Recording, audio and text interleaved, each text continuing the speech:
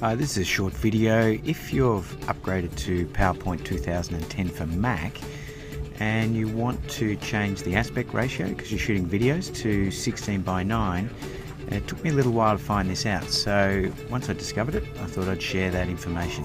So what you do is open up a brand new presentation in PowerPoint, and then you go over to, hang on, we'll just click on here, and then we go to File, and it's buried under Page Setup.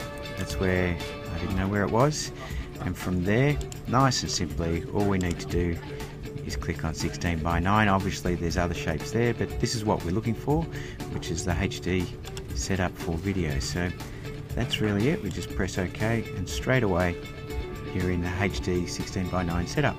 Hope that helps. Bye for now.